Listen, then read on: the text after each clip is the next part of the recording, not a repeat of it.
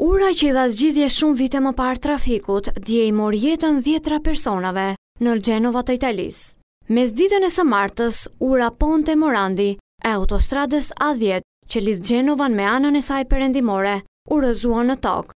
Ajo u shem në një gjatësi prej 300 metrash nga 1,1 kilometra gjatësi. Në kohën kur u ndërtua, ajo entuziazmoi banorët dhe faqet e para të gazetave të kohës shkruanin se trafiku në Gjenova u zgjidh. Ura Morandi u ndërtua mbi portin verior të Gjenovas në vitet 1960. I u nënshtruar riparimeve në vitet 1980 dhe më pas në vitet 1990. Ndërhyrja e fundit në të ishte në vitin 2016, kur inxhinierit kishin dalë në konkluzionin se ajo duhet të rindërtohej plotësisht, por si të shkruajnë gazetat italiane, pati besim të tepruar tek struktura e saj e ndërtuar prej betonit të përforcuar.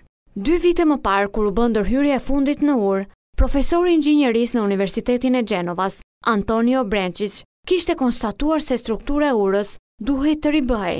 Në një intervistë dhënë dje për Radio Capital, profesori konfirmoi sërish atë që e kishte paralajmëruar 2 vite më parë. Ura Morandi ishte një dështim i inxhinierisë. Kjo urë është e gabuar, ka theksuar profesori i inxhinierisë 2 vite më parë.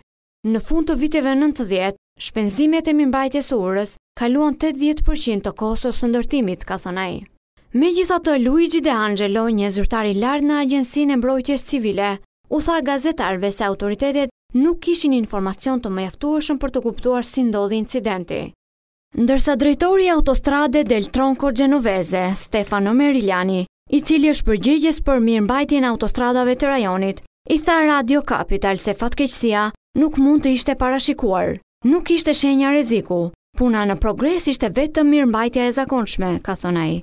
Mediat e huaja shkruajnë se pati besim të pakufizuar në betonin e përforcuar. Ndërsa arkitekti Diego Zoppi, ish presidenti i rendit Genovese, i tha agjencisë së lajmeve ANSA se ura ishte me të meta në ndërtimin e saj. Ura gjithmonë ka pasur nevojë për mirëmbajtje. Veprat e ndërtuar në Itali në vitet 1950 dhe 1960 kanë nevojë urgjente për rinovim, ka shtuar ai.